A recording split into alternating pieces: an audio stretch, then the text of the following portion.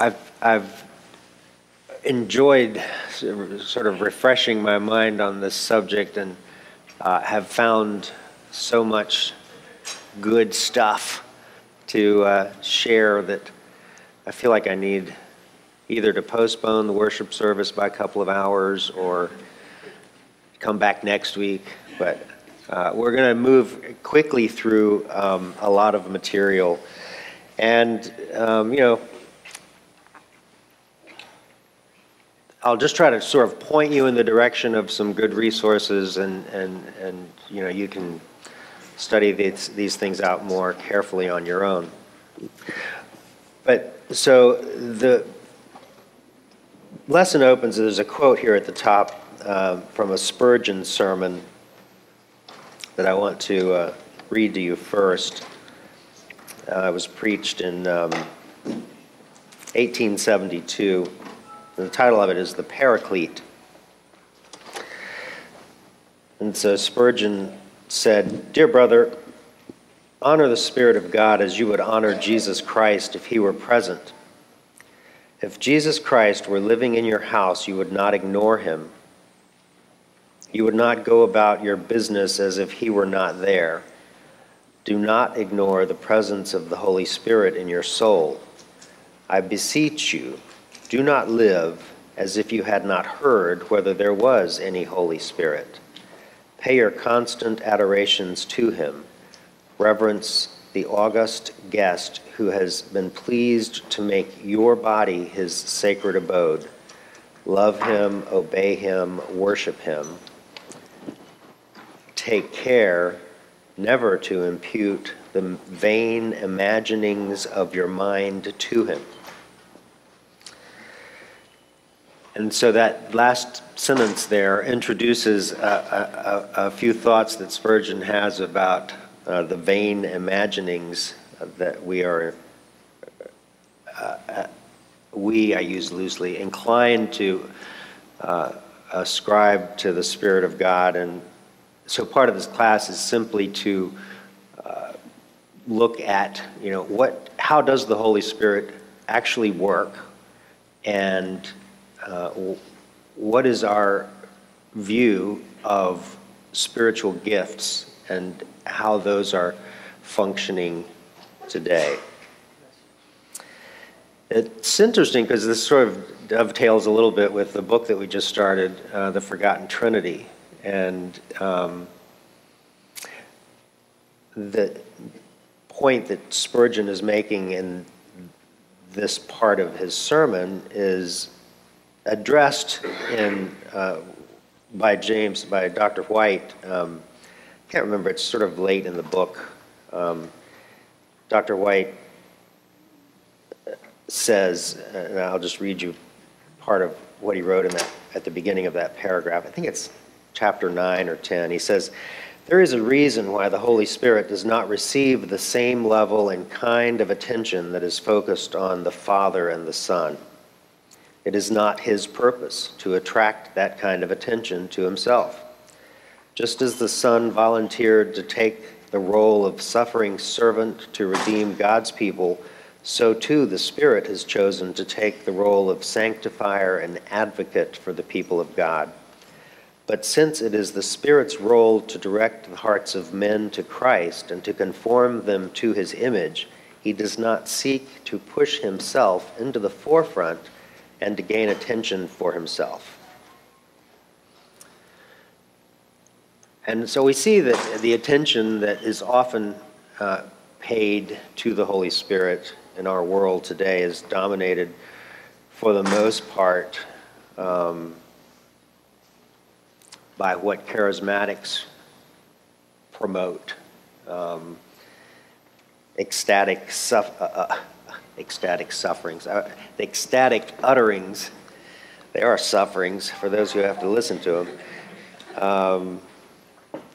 Ecstatic utterings that are unintelligible, and that produce counterfeit powers of prophecy and healing and other supernatural abilities, to name it and claim it, as they say. I'm sorry, let me turn my phone volume off.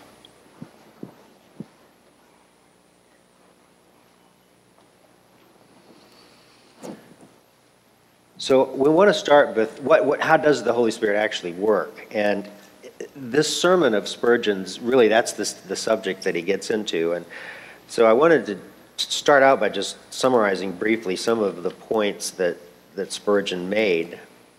And he points to passages in John 14, John 15, and John 16. And I want to read those to you, speak to you a little bit about what those passages tell us about how the Holy Spirit works, and then look at this issue of cessationism, what our church believes on that subject. So in John 14, start with verses 15 to 17. If you love me, you will keep my commandments.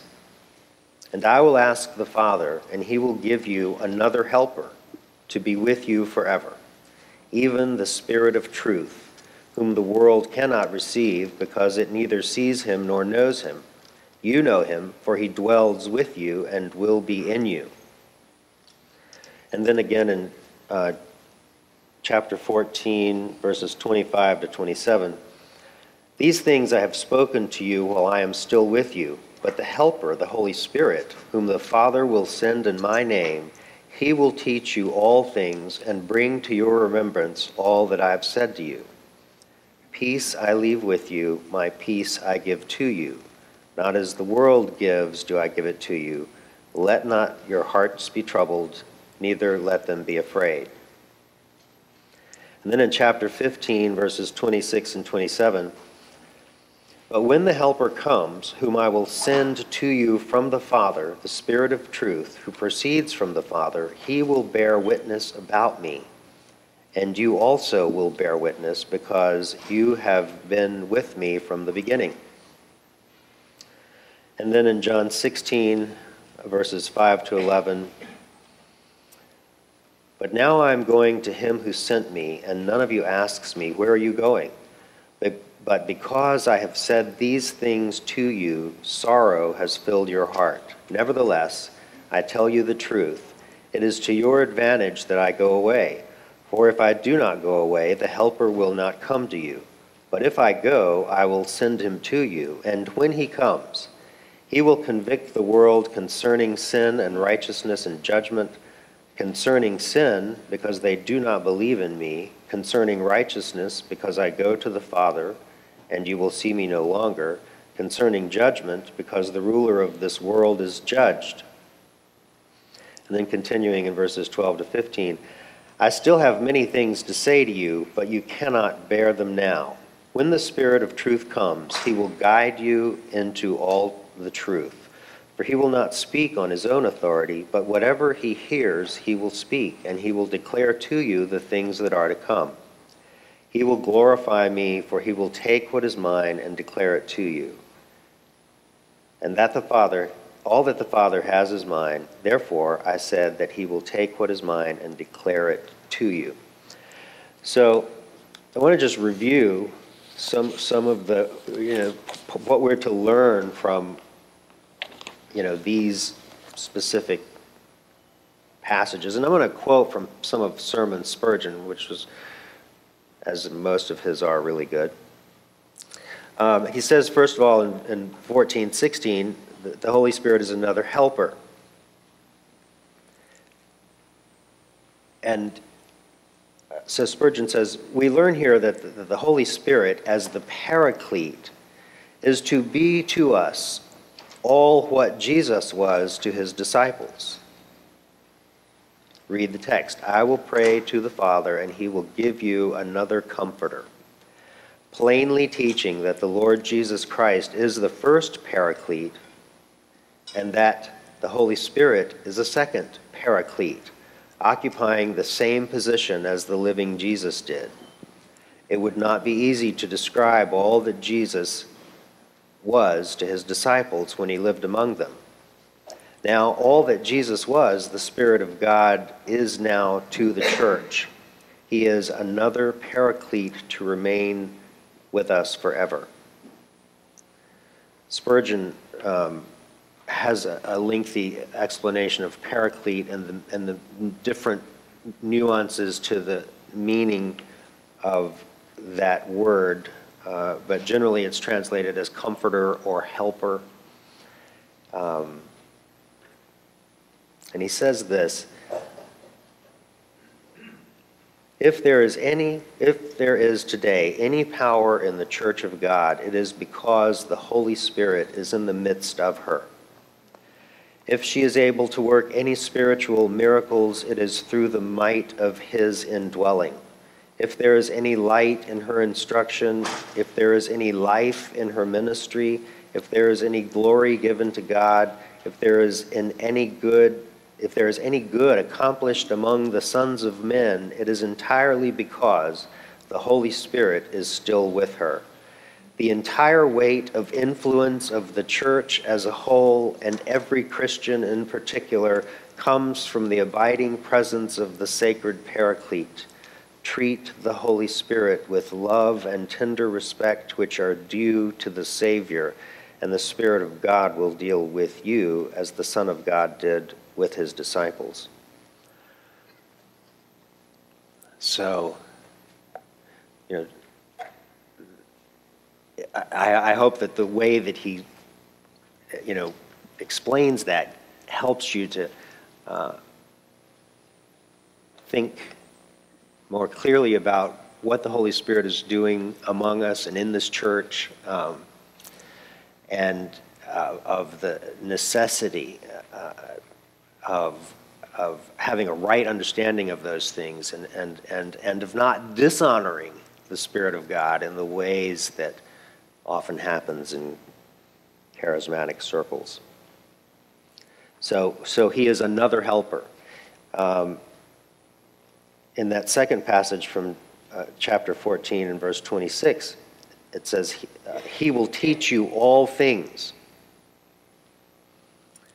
And so the Spirit enables us to understand the things that Christ has taught us. What Christ has taught us is meaningless to us if the Spirit does not work in us to transform us by those things that we've been taught.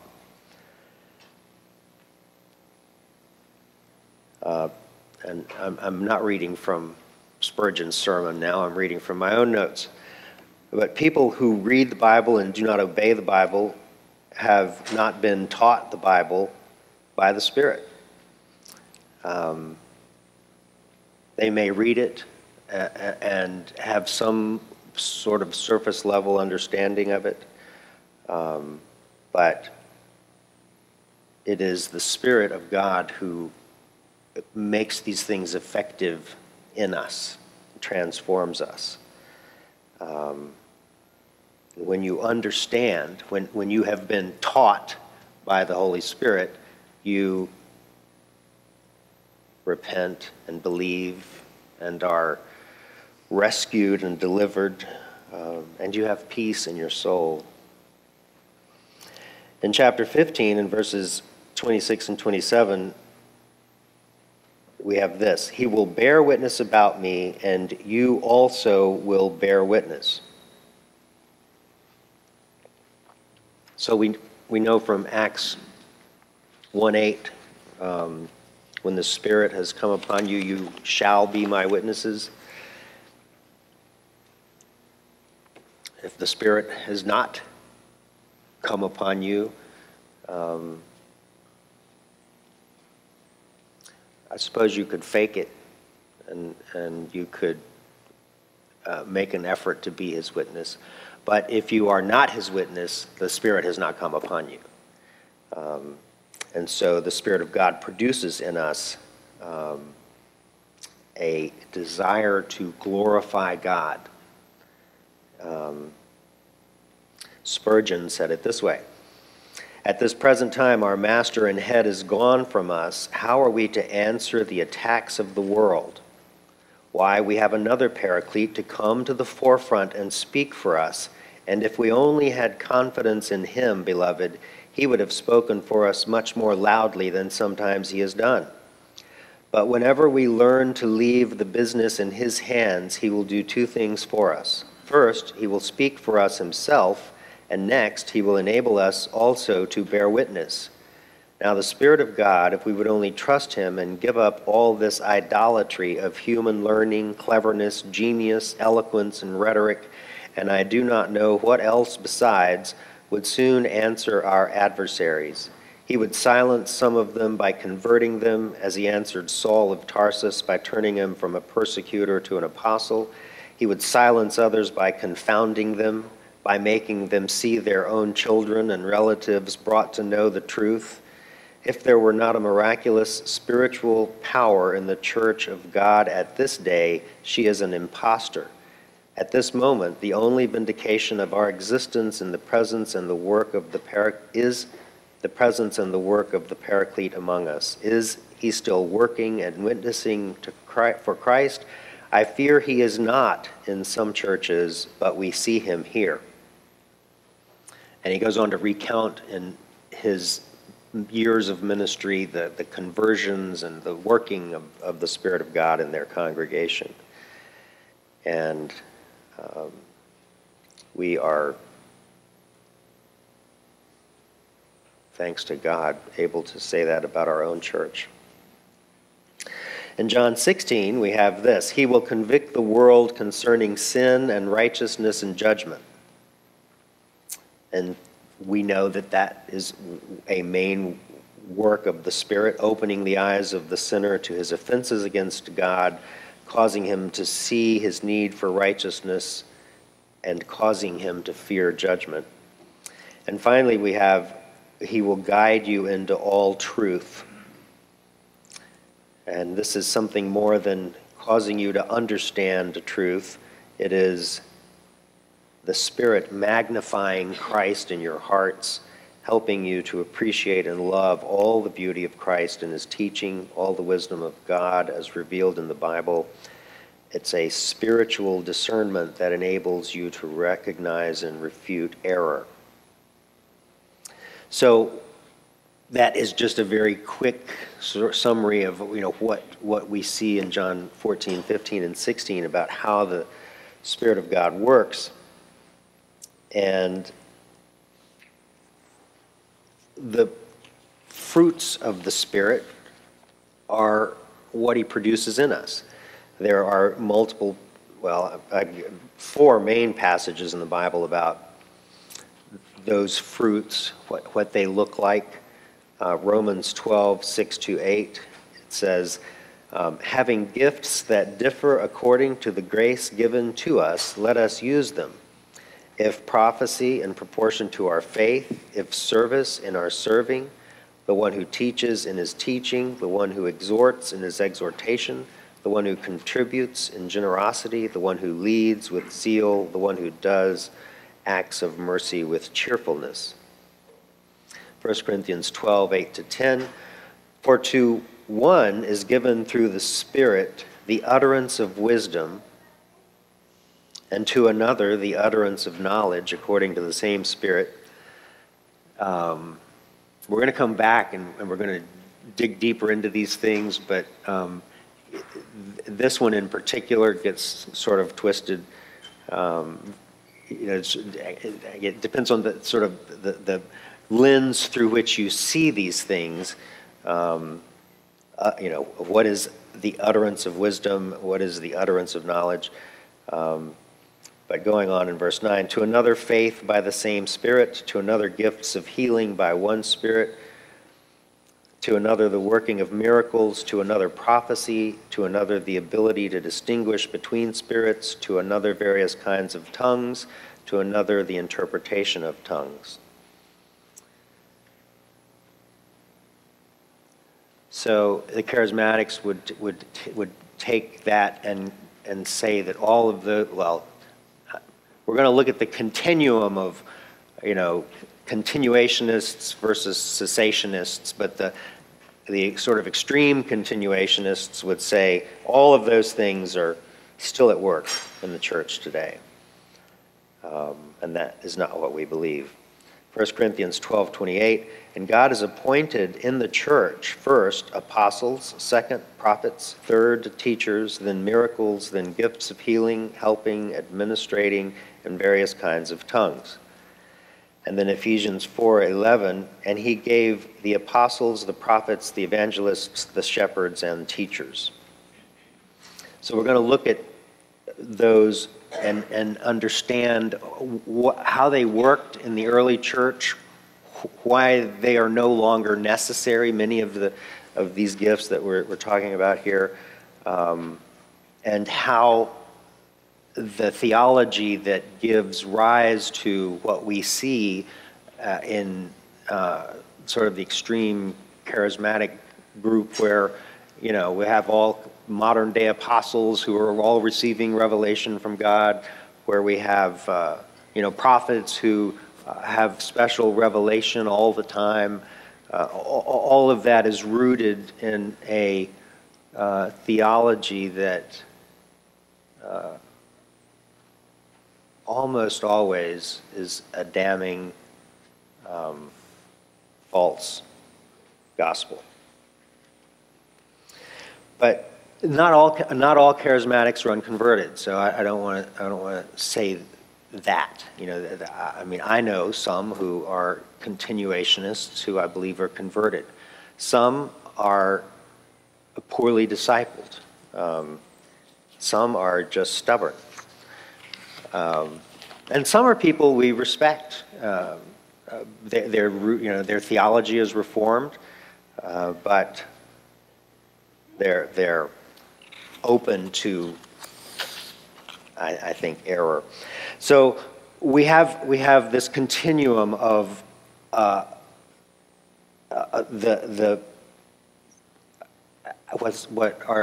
when Pastor Marcos first wrote this lesson, I asked him, I said, well, where did you find this continuum? And he said, well, I sort of came up with it myself. It was pretty good. But it starts on one extreme with apostolic continuationists, and then to the other end is extreme cessationists. So I want to describe those to you and then tell you where we are and then look at why we are there. The apostolic continuationists are those I was describing a minute ago. They believe we still have true apostles today who are receiving and revealing new revelation from God, who are able to perform signs and wonders. We have true prophets today who can foretell things to come. And I talked with Pastor Marcos earlier this week about this lesson, and as we were talking about this, he said, well, these are the worst kinds. And it's true. We see this madness and craziness that comes with people who, you know, claim that they, you know, are the direct recipients of revelation from God today, which just leads to total chaos, which was close to the name of a book John MacArthur wrote years ago called Charismatic Chaos. And if you haven't read that, you should. The other one you might consider reading is this one, Strange Fire. But so that's the apostolic continuationists. And then there's the continuationists or partial cessationists. And these believe we have no apostles today, but that there are prophets who can prophesy the future and that God continues to speak to them with new revelations through visions. And there is a small minority within this group who have a biblical gospel, but they're an anomaly. And they're only fairly recent in this history of charismatic chaos. Wayne Grudem is one of them.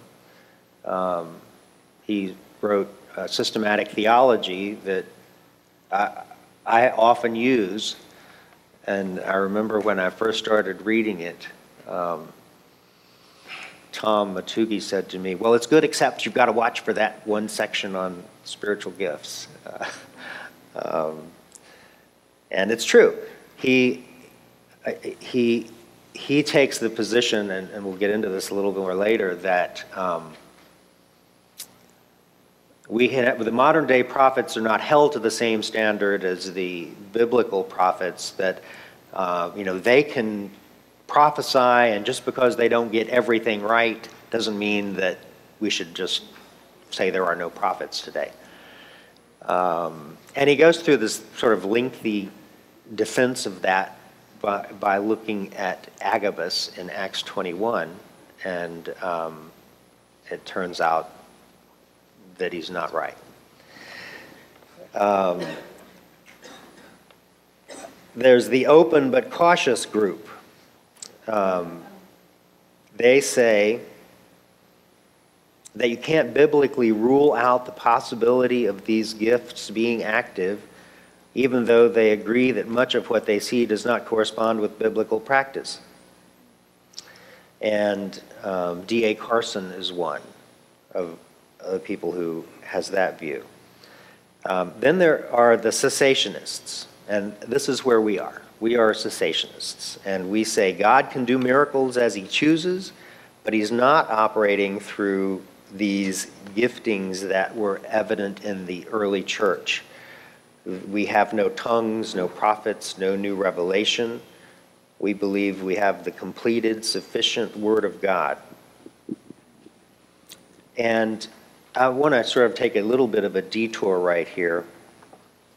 And, as I was reading and studying this subject, I found this, which I thought was really helpful.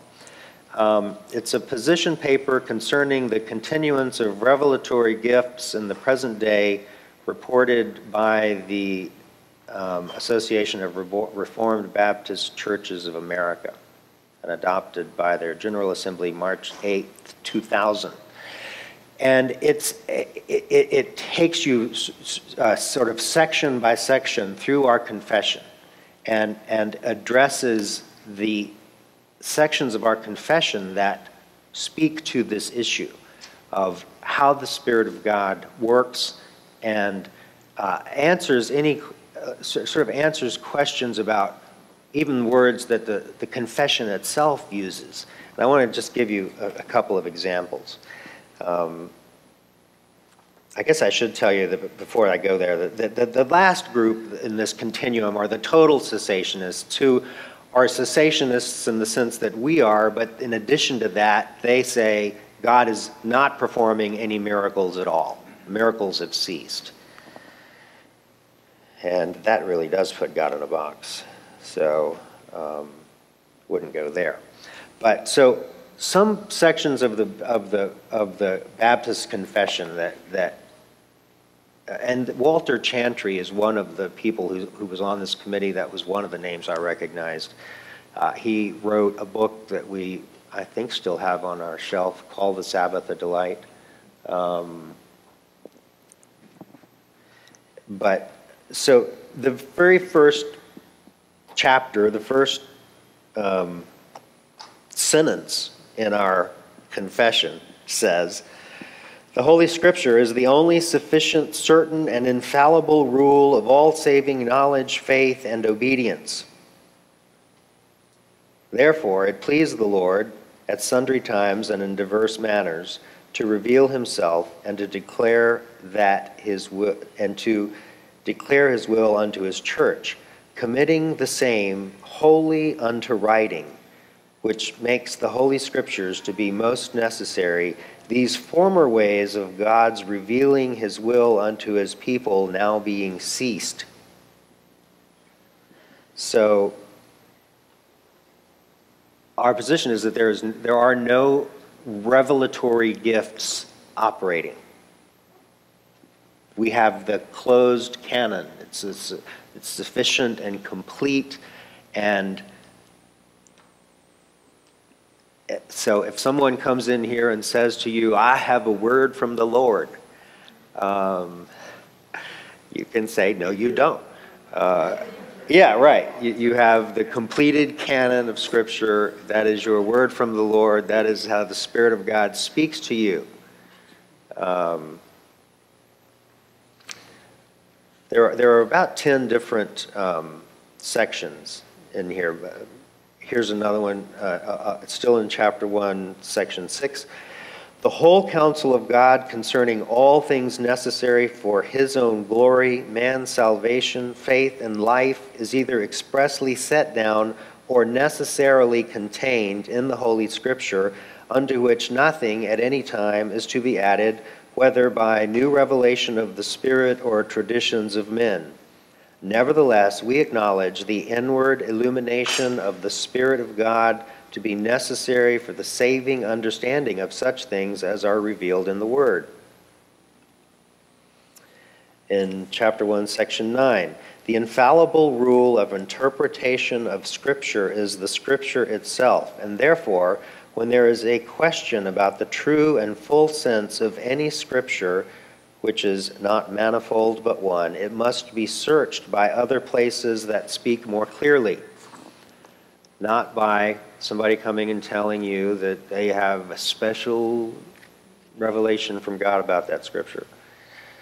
In chapter 1, section 10, the supreme judge by which all controversies of religion are to be determined, and all decrees of councils, opinions of ancient writers, doctrines of men, and private spirits are to be examined, and in whose sentences we are to rest, can be no other but the Holy Scripture delivered by the Spirit, into which Scripture so delivered, our faith is finally resolved. So there's no more revelation. You know, and if you think about it, I mean, Christ is the maximum revelation of God. And, you know, to claim to add to that really is taking glory from God to yourself. And that is really at the heart of what motivates most of these people who come up with all kinds of nonsense. We were talking yesterday with an unconverted man who'd never even heard of charismatics. And, you know, there's a, even in his sort of outsider perspective, recognizes that these people are self-willed and sort of self-glorifying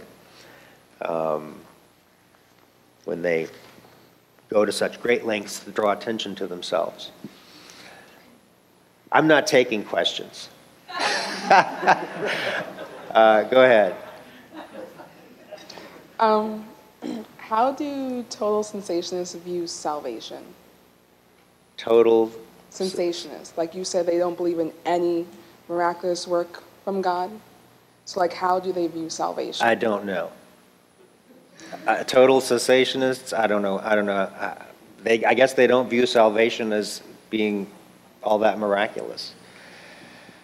I'll see if I can find out and get back to you later. How's that? That's usually how I answer people at the door when they ask me a question I don't know the answer to.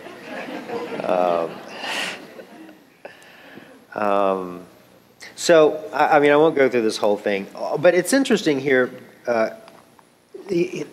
This paper actually addresses the whole Agabus issue that Grudem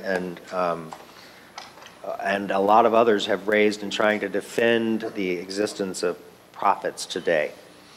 So I recommend it to you. And you know, sort of the underlying point is that our confession speaks very directly to these issues. So we're cessationists, and if you have a biblical understanding of apostles and a biblical understanding of prophets and a biblical understanding of tongues, then you will be able to connect the dots very simply. I say that simply. I've been working on this for, you know, a long time this week, and it's you know, I've had to. There are times when I wanted the Bible to just say, you know, there are no more prophets, and it really does, but you have to pay attention. And I'll show you that in a second.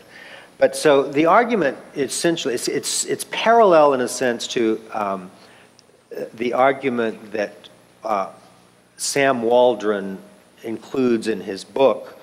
What is the name of his book? Does anybody remember it? Do the miracle gifts continue today? That's the subtitle. I can't remember the. Oh, no, it says to be continued. That's a question mark. And so Sam Waldron in this book has what he calls the cascading argument. And this, this lesson sort of follows that outline. But the cascading argument is there are no apostles of Christ on earth today. Second, because there are no apostles of Christ, there are no prophets. Third, because there are no prophets, there are no tongue speakers. And four, in view of the first three, there are no miracle workers on earth today. So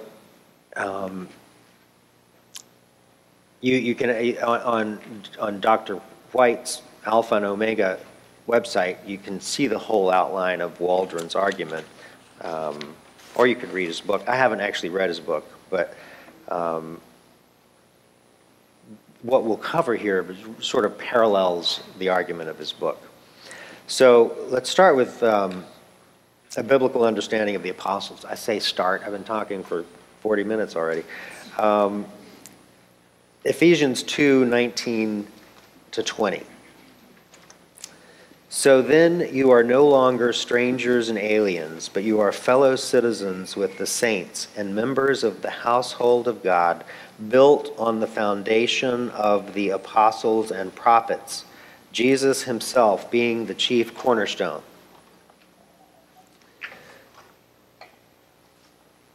So here is where the Bible tells us that while there were prophets in the early church, of course we know there were prophets in the Old Testament, but in the early church, the foundation was built on the apostles and prophets. It has been built. We have it. It's the New Testament. It's the canon of Scripture, and there is no need for apostles and prophets. Even the analogy itself of being the household of God built on the foundation suggests as much.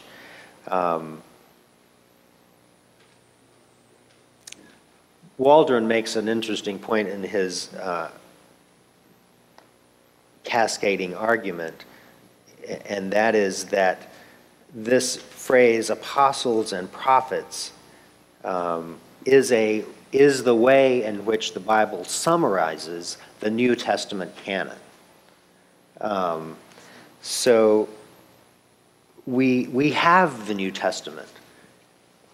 We have what we need. We have what the apostles and prophets in the early church were delivering to the people then.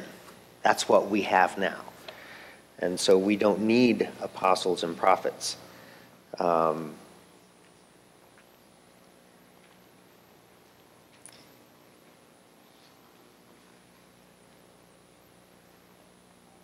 And he points, when he's explaining that argument, he also, he points to the use of the prophetic word, or the law and the prophets, or Moses and the prophets, as the way that the Old Testament is summarized.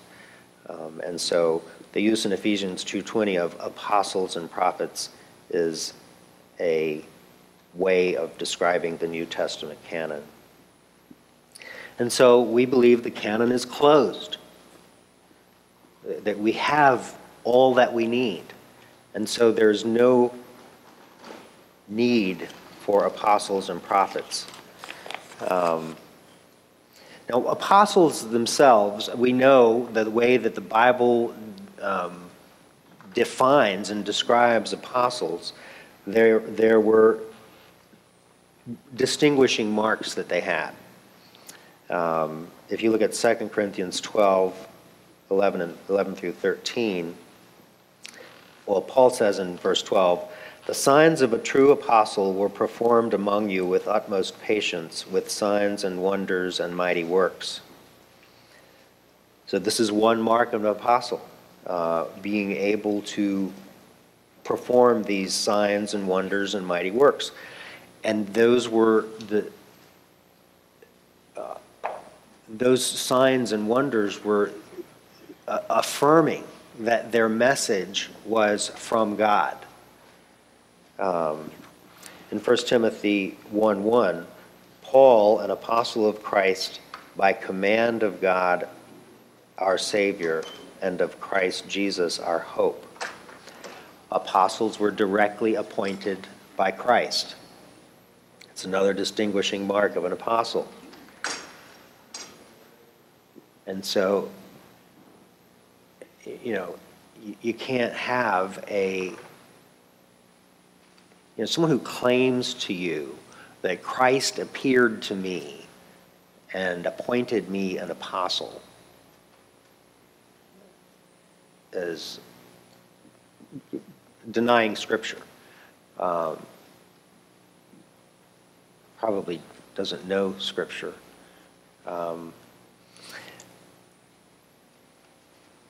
And a third mark is they've been eyewitnesses of the resurrected Jesus. Paul says in 1 Corinthians 9:1, "Am I not an apostle? Have I not seen Jesus our Lord?" And another interesting point in this argument about apostles is in 1 Corinthians 15:3-8, where Paul is giving us the gospel. He says, "For I delivered to you as of first importance what I also received, that Christ died for our sins in accordance with the Scriptures, that he was buried, that he was raised on the third day in accordance with the Scriptures, and that he appeared to Cephas, then to the 12. Then he appeared to more than 500 brothers at one time, most of whom are still alive, though some have fallen asleep. Then he appeared to James, then to all the apostles. Last of all, as to one untimely born, he appeared also to me." So the last of all the apostles was Paul. I've read this I don't know how many times, and that never really just, zinged me like it did this week. Paul was the last of the apostles to see the risen Christ. And no one alive today, regardless of what they say, has seen the risen Christ.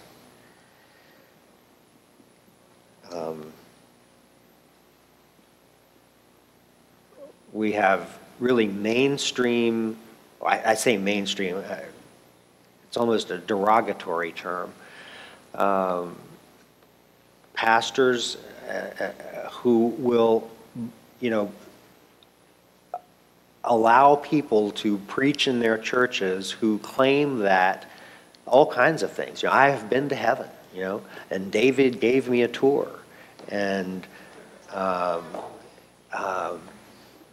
the guy who wrote 90 minutes or 90 seconds in heaven? 90 minutes. Was invited to speak at First Baptist Orlando to kick off a preaching series on heaven. What a way to start.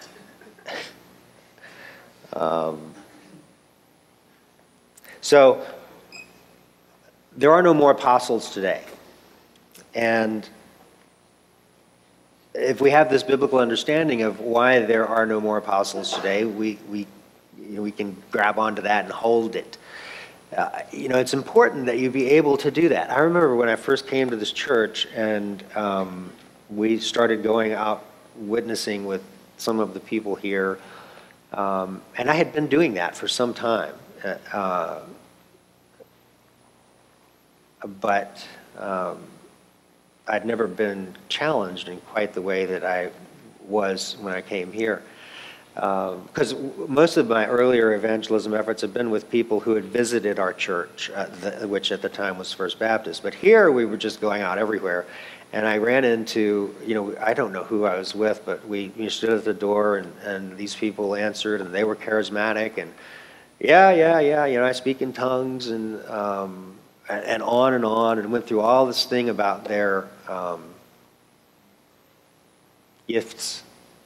And I really wasn't very prepared to argue the point, which is why I then went back to my Bible and started reading carefully, especially 1 Corinthians 12, 13, and 14, and listening to sermons on it and studying it out and being prepared, for the next time. It is, that's one reason why evangelism is a means of grace. When you go back and you're challenged on something, you need to defend what you believe. Well, you go back and you read with a different frame of mind, and so you need to be prepared. When somebody says, "I'm an apostle," you need to be prepared to say, "Well, according to the Bible, you're not." So then let's look at a biblical understanding of prophets. We have in Deuteronomy 13 and 18 two different passages about prophets. And in 13, it's a standard of orthodoxy that's established. 13:5. But that prophet or that dreamer of dreams shall be put to death because he has taught rebellion against the Lord our God. So if you're not teaching what conforms to the revelation that we have, you're a false prophet. And in Deuteronomy 18:22, we have, when a prophet speaks in the name of the Lord, if the word does not come to pass or come true, that is a word that the Lord has not spoken. The prophet has spoken it presumptuously. You need not be afraid of him. So these two standards have not been rescinded. Nowhere does it say, in the New Testament that we know God no longer is going to require you to be orthodox and right. And how you can sort of tangle yourself up in knots to, come to the conclusion that you could be unorthodox and wrong and still be a prophet of God is hard to imagine. So there's not that much in the New Testament that speaks directly to New Testament prophets. There's some passages. It's not like the Old Testament where prophets are front and center. The apostles performed a prophetic function, but apart from the apostles, there aren't that many we see specifically described as prophets. One of them, though, is Agabus. And Agabus appears in Acts 21, 7-11. And I don't have time to go through this whole explanation with you, but Agabus says in 21:11, and coming to us, he took Paul's belt and bound his own feet and hands and said, "Thus says the Holy Spirit, this is how the Jews at Jerusalem will bind the man who owns this belt and deliver him to the hands of the Gentiles."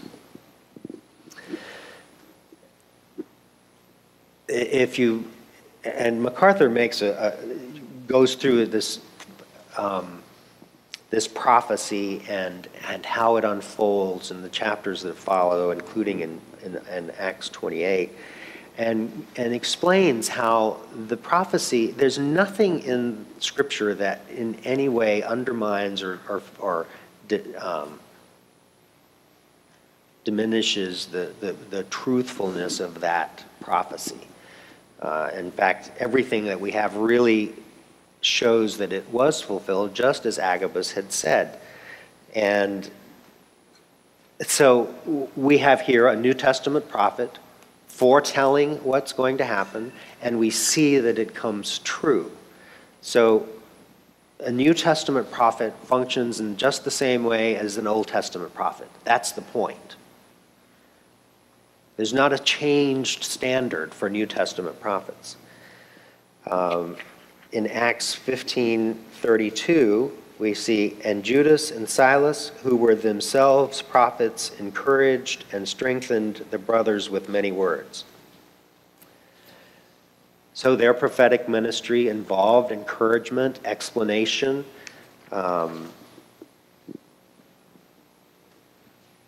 In 1 Corinthians 14:3, we have, on the other hand, the one who prophesies speaks to people for their upbuilding and encouragement and consolation.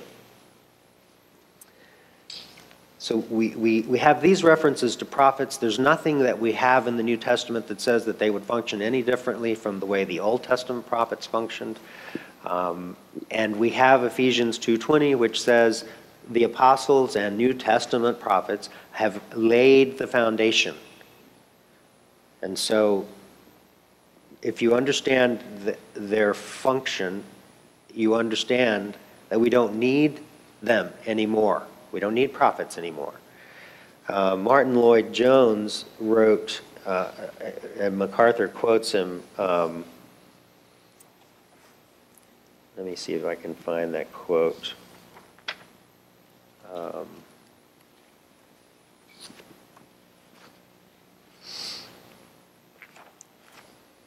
Yeah, he says, once the New Testament documents were written, the office of a prophet was no longer necessary.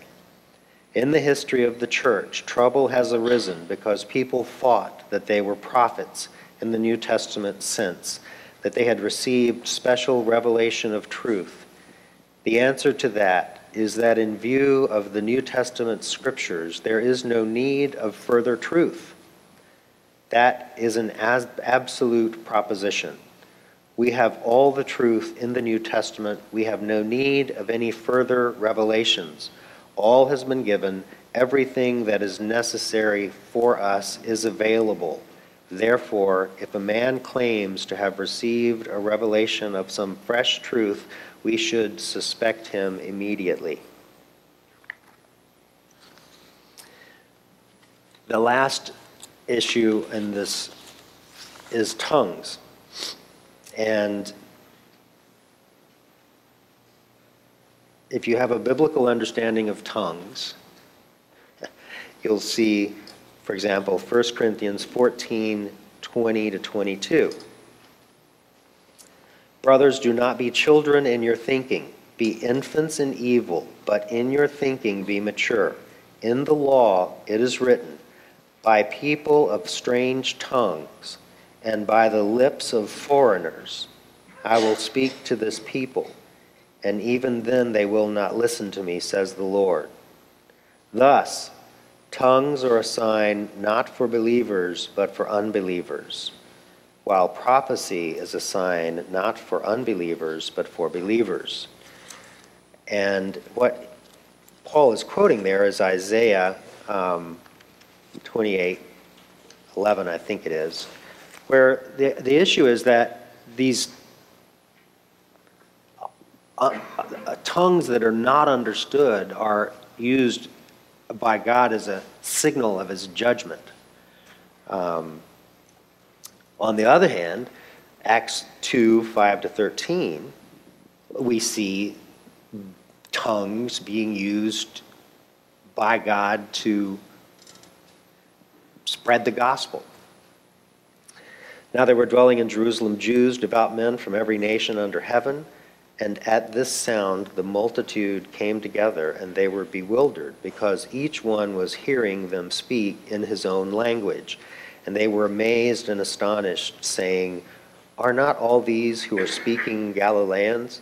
And how is it that we hear, each of us, in our own native language? And he goes on to talk about all of these different people from different regions who are hearing the gospel preached in their language. That was a miraculous sign that God used. Just a second, matey. And so, for someone to say, this happened actually once in a church I was in, Sunday morning worship, and this lady stands up and starts,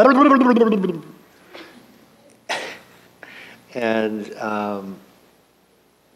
the pastor rightly said, "Does anyone here understand what she's saying?" And no one did, of course. And he said, "Well, please have her removed." And a couple of the deacons went and took her out. That's good. So to close this, I want to go back to Spurgeon's sermon. If I can find this on page 130. He says in his sermon that we just start out, don't let these vain imaginings, insult the Spirit of God. He says, take care never to impute the vain imaginings of your fancy to him, the Holy Spirit. I have seen the Spirit of God shamefully dishonored by persons. This is 1872, right? I have seen the Spirit of God shamefully dishonored by persons, I hope they were insane, who have said that they have had this and that revealed to them. There has not for some years passed over my head a single week in which I have not been pestered with the revelations of hypocrites or maniacs, semi-lunatics, who are fond of coming with messages from the Lord to me, and it may spare them some trouble if I tell them once for all that I will have none of their stupid messages. Never dream that events are revealed to you by heaven, or that you may come to be like those idiots who dare to impute their blatant follies to the Holy Ghost. If you feel your tongue itch to talk nonsense, trace it to the devil, not to the Spirit of God. Whatever is to be revealed by the Spirit to any of us is in the Word of God already. He adds nothing to the Bible and never will. Let persons who have revelations of this, that, and the other go to bed and wake up in their senses. I only wish they would follow the advice and no longer insult the Holy Ghost by laying their nonsense at his door. So let's pray. And maybe I'll answer your question after. Father in heaven, thank you for the clarity of your word, and how we can just have complete confidence that you have given us everything we need for life and godliness. In Jesus' name, amen.